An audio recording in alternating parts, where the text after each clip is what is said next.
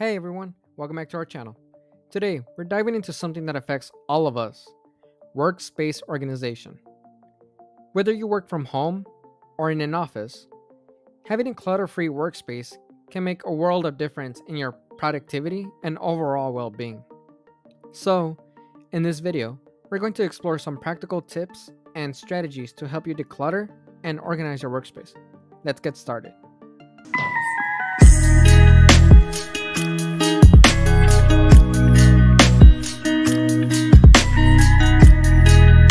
The first step in decluttering your workspace is to assess your space.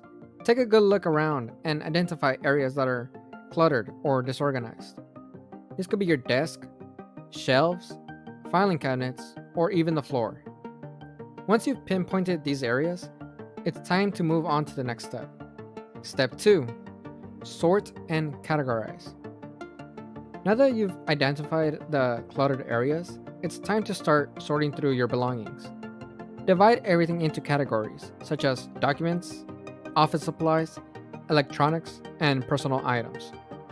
This will help you see exactly what you have and make it easier to decide what to keep, donate, or discard. Step 3. Invest in storage solutions. Once you've sorted through your belongings, it's time to find a home for everything. Invest in storage solutions like bins, shelves, file organizers, and drawer dividers to keep your workspace tidy and organized. Make sure to label everything so you can easily find what you need when you need it. Step 4. Establish a daily organization routine. Keeping your workspace organized is an ongoing process, so it's important to establish a daily routine to maintain it. Take a few minutes at the end of each day to tidy up your desk, file away documents, and put away any supplies or equipment. This will not only keep your workspace clutter-free, but also set you up for success the next day. Step 5. Create a scheduling system. Keeping track of deadlines, appointments, and tasks is crucial for staying organized. Whether you prefer a digital calendar, a physical planner, or a combination of both, find a scheduling system that works for you. Make sure to schedule regular decluttering sessions to prevent your workspace from ever becoming cluttered again. Step 6. Embrace digital organization tools. In today's digital age, there are countless apps and software designs to help you stay organized.